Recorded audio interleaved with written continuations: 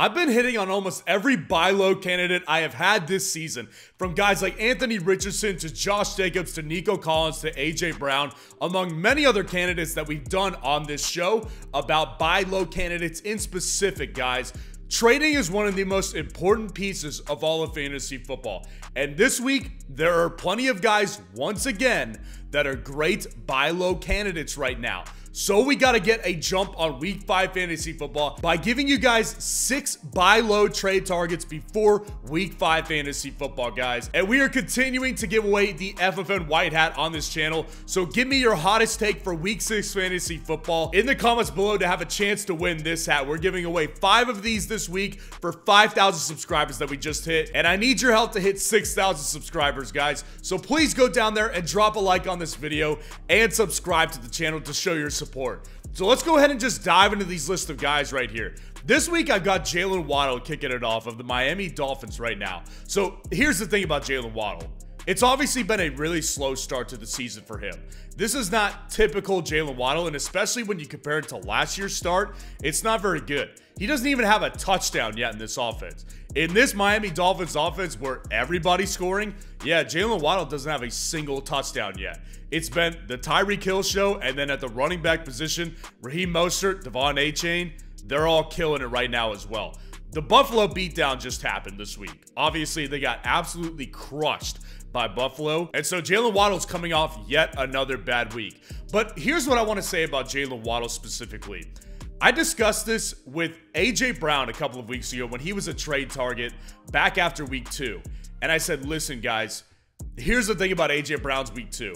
On that Thursday night game, AJ Brown actually scored a touchdown in that game that got called back. So his fantasy output was once again not very good that week.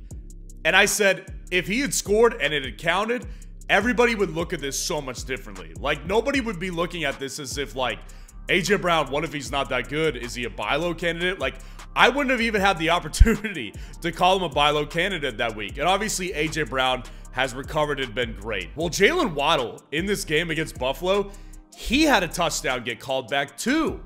He had a touchdown that was about 10 to 15 yards worth that got called back in this game. So if the score counts, the narrative on Jalen Waddle this week and the perspective of the fantasy football community on him would be so much better. Everyone would be like, see, there's the Jalen Waddle I know, and that's the guy I drafted. And he's just going to continue to do more of that. But that's not how it happened this week. This is a very important piece of context with guys like this. We're talking about a guy who's the most explosive on one of the most explosive offenses in the National Football League. We're talking about the wide receiver 2, one of the best wide receiver 2s in the game on a particular team. This guy, I think that is just in the category of guys where before the start of the season, nobody would have thought that you could trade a guy like Adam Thielen, Romeo Doubs, Hollywood Brown for a guy like Jalen Waddle. I think we're in that right now. And by the way, Jalen Waddle gets an immediate break in the schedule this week against the New York Giants. That's a massive schedule break right here. They're going to rip apart the Giants defense, and I wouldn't be surprised if Jalen Waddle has his first touchdown in that game. So I got lots of confidence in Jalen Waddle. You can see the numbers on the screen. Nothing's great right now, but I'm telling you, if he had scored this past week, it would have been a much different story, and he wouldn't be a buy low guy. Number 2, I've got Michael Pittman Jr. of the Indianapolis Colts this week. So the thing about the Indianapolis Colts, and not just Michael Pittman, is I've been beating this drum from the start of the season. Indianapolis's offense is really, really good. Way earlier than I thought it was going to be. This offense is super, super good. Anthony Richardson looks like a total stud at the quarterback position, and the coaching is spectacular in this offense. I'm tripling down on the Indianapolis Colts offense. In recent weeks, I already said Anthony Richardson was a buy low guy, and I hope you got him because those days are pretty much over with. He's a must start at this point. But Michael Pittman right now is a buy low guy too, because here's the thing about Michael Pittman. Not only did he have a bad week in week 4, where he only had 1 catch on 5 targets. Like, that's not good. But the other part of Michael Pittman being a buy low guy is that he's had years worth of disappointment on everybody's minds, and that makes him a less attractive guy whenever he has a bad week. People are not going to be willing to stick with him throughout a bad week or two like they would be for a guy like Tyreek Hill. you understand what my point is here, right? So the 5 targets here are still important to remember. Again, it's not like they've just ignored this guy in the offense. Like, he had one bad week and it was a 5-target week still. They didn't ignore him here. He's still Anthony Richardson's first read, and they get a big break in the schedule versus Tennessee next week. Tennessee, they just beat down the Bengals, but the thing about the matchup here is that their secondary is not very good at defending the pass. I think that he hits back just as hard in week 5 coming up here, and I think you can get away with sending a guy like George Pickens or Terry McLaurin for Michael Pittman, and that I would take all day long because the upside is highest with Michael Pittman. Our next guy right here on the list right here, it's another guy that I think a lot of people are just a little bit uneasy with, and they have been all season. It's Amari Cooper of the Cleveland Browns right now. This one's a little bit different than the first two. Like, the first one with Jalen Waddle, you're talking about an excellent player that we're just having a window right now where we could do this. The thing about Amari Cooper is I don't think his fantasy football value has really changed much. I don't think there's much different about Amari Cooper in people's eyes now as opposed to where they were before week 1. Like, I don't think much has changed about his fantasy football value. I think people have been uneasy about Amari Cooper all year. That's the reality here. And now he's coming off a bad week. This smells like a buy low opportunity to me because you already factor in the fact that people were not already sold on Amari Cooper in the first place. And you couple that with a bad week that he had, that's a buy low opportunity. Because here's the thing, his volume has been there. Even in a horrible game, he still had 6 targets in that game on Sunday versus the Baltimore Ravens. Without Nick Chubb in week 3, which by the way is huge for Amari Cooper, he was great in week 3. He was absolutely tremendous in week 3. He's super important to the offense, and him and Deshaun Watson have very good chemistry together. And that is an important piece to note here because the different quarterback, which if you did not know, Deshaun Watson did not start in this week 4 matchup. It was Dorian Thompson-Robinson, who I was probably a little bit overzealous on in my Sunday morning live stream, but that's the big change here that happened. Amari Cooper was not dealing with his quarterback 1. So here's the thing about Amari Cooper moving forward. So coming off the bad week, and they're on a bye week this week in week 5. So the thing about Amari Cooper is if you have an owner in your league who's got Amari Cooper and they're 1-3 or 0-4, they're maybe even 2-2. They may be desperate to get a win this week. And they don't, and Amari Cooper obviously is not going to give them anything in that effort. So they may be willing to sell off Amari Cooper for someone like George Pickens, Hollywood Brown, or Cortland Sutton. And those are the types of moves I would make. You get a guy like Amari Cooper who's in a better offense than all of those guys, and I think that the upside is there longer term for Amari Cooper, so I would take this kind of shot this week. Our next guy here is Aaron Jones of the Green Bay Packers right now. So Aaron Jones obviously returned on Thursday night, which honestly kind of feels like ancient history to me right now. That's how fast the fantasy football season moves, guys, and it's why it's important to keep up. Because you have to remember about Aaron Jones, he wasn't used much. And this was predictable. Like I've been saying for guys like Aaron Jones, right? He's a guy that already didn't have many touches in week 1. So coming off an injury, when he gets back from missing 2 weeks, there's no way he's going to come out and dominate in volume. And he didn't right there. The workload after many weeks off was always going to be a low number. I've been on this one for weeks though. Not that Aaron Jones is a trade low target, but look at the other running back there. Obviously, A.J. Dillon, well known in the fantasy football community.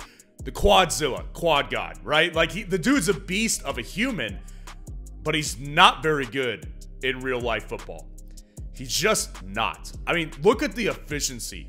2.7 yards per carry this year for A.J. Dillon. And that's with opportunities without Aaron Jones. Like A.J. Dillon had plenty of opportunities the week 2 and week 3. And he didn't capitalize on it because he's just not a very good player, guys. Green Bay can't afford to have Aaron Jones on the sidelines. As long as Aaron Jones is healthy this week and he comes back and he does fine, I think Aaron Jones is going to get another 15 to 20 plus touch game this week. He's got to be more involved. He's an essential piece in this offense. They cannot run the ball with A.J. Dillon, man. I would try to send someone like Alexander Madison right now, Miles Sanders right now, Dameon Pierce for Aaron Jones, because while the volume may never be 20 plus touches for Aaron Jones this year, he's still efficient with the work that he gets, and he's the best running back in this backfield.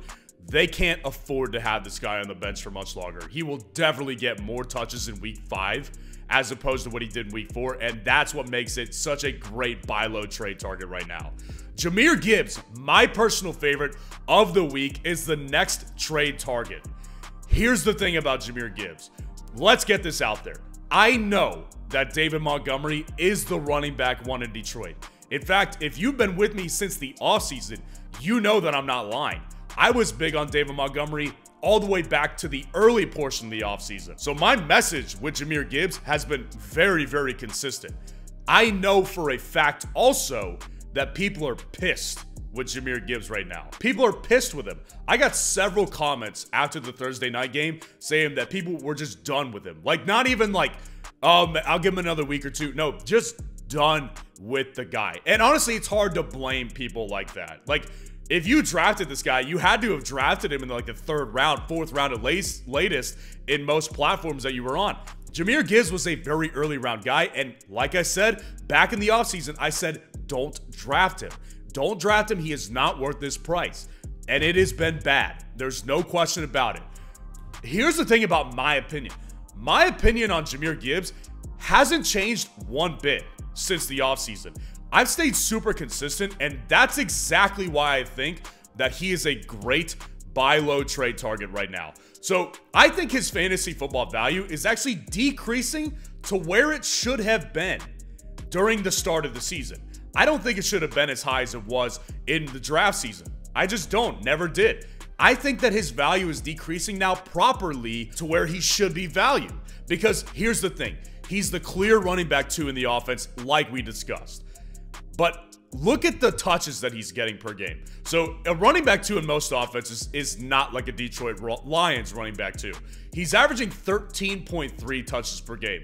Now, to put that in perspective, that's more of an average per game on touches than Raheem Mostert. That's about the same as Kenneth Walker, Brian Robinson, Kyren Williams, and Bijan Robinson. Yeah, Bijan Robinson is averaging about the same amount of touches per game that Jahmyr Gibbs is.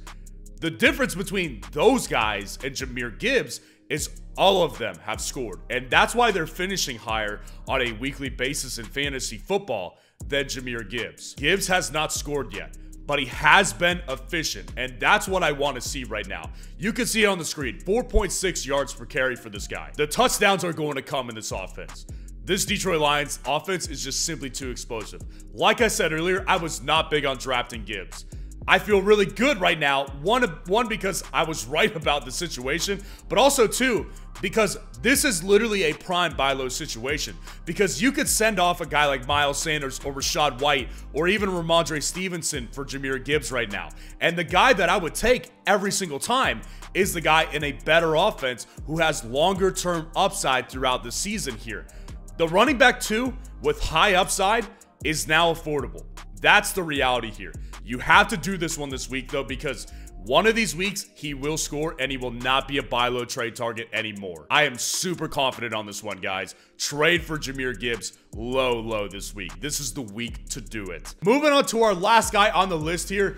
We're trading for an injured guy right now. It's Cooper Kupp of the Los Angeles Rams right now. This one needs to be under specific circumstances, and let me explain here. So Cooper Kupp, first off, I've read the reports that he is expected to return in week 5. So good sign, definitely a good thing right there. You need to be in good shape to make this trade. You either need to be in 3-1 position or 4-0, and your team is solid and you've got really no cracks. This is simply an upgrade situation that you're going for here. And the Kupp owner as well needs to be desperate. They need to be sitting at 1-3. Or 0-4, which, by the way, is very possible because they likely drafted him in the first round or 2. So they're not getting production from one of their top 2 picks in all likelihood. You're not going to get Kupp unless someone's desperate. That's just the reality with Cooper Kupp. Because if they've made it this far with Cooper Kupp, they're like, why would I trade him now when I'm about to get upside for him? But if they're desperate and they can see a return, that's when they will trade him away to you. And if they are desperate, send them value. You got to send them value because that's the only way you'll make it happen. You got to send someone like DK Metcalf, though. or Calvin Ridley. Because those guys, while they are wide receiver 1 upside in fantasy football, they're not target hogs like Cooper Kupp is. This is a move that you just go for the upside because it could put you over the top here. Those types of guys, DK and Calvin Ridley, I could definitely see a move making for Cooper Kupp to put you over the top for the rest of the season. So let me know what you think of the buy low trade targets in the comments below and what questions you need answered before week 5 fantasy football. And we've got the waiver wire video coming up at 1 p.m. Central this afternoon. So make sure to stay tuned and watch that video when it comes out, and I'll see y'all over there.